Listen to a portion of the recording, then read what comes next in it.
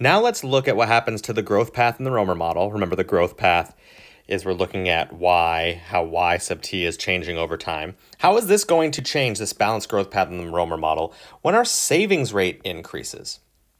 So let's go ahead and take a look at that. So when S increases, this is our savings rate. So the rate of savings increases, let's say, at time period t equals 0. So we'll put that here, time period t equals 0.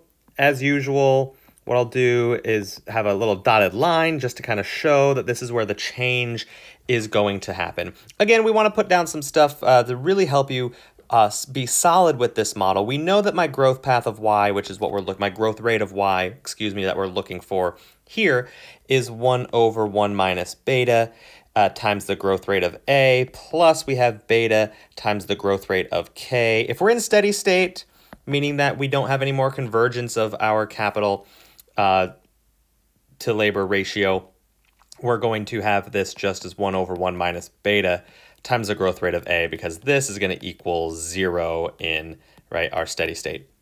Also, we know that the growth rate of a is going to be chi alpha n bar. And what this means, just as a review, this means that my growth rate of technology is going to depend positively on how productive workers are that engage with research and development, the percentage of workers that engage in research and development, and also the overall total population.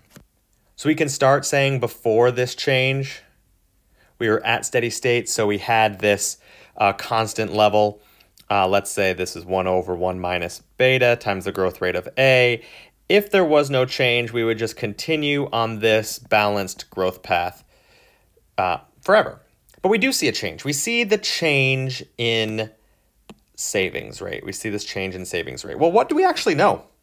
We know that the change in savings rate will not impact the growth rate of A. So it's not going to impact the growth rate of A, but will it change that growth rate of K? Meaning, is there some convergence that's happening? Well, remember from the solo model, if we see this increase in S, in this increase of savings, what do we know? In that solo model, we see when savings rate increases, K star increases. Our overall, because what's happening? We're saving. We're able to save more, meaning we're able to put more money into investment. We're able to grow our capital stock per labor. And so we know that this part up here, we know my growth rate of capital is going to stay the same, even though my growth rate of A is going to stay the same. But exactly how are we going to show that?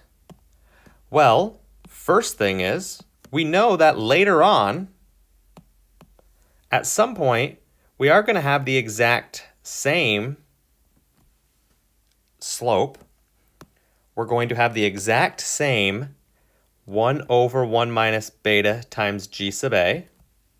This is going to be where our growth path ends. However, what's going to happen in between is we know that when savings goes up, I start having more and more capital.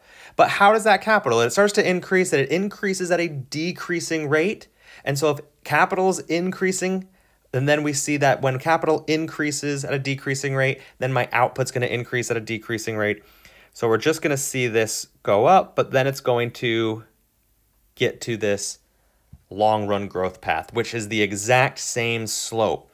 So this is the same slope as before. So the savings rate will allow us to grow, but eventually that growth rate is still going to be the same as it was before.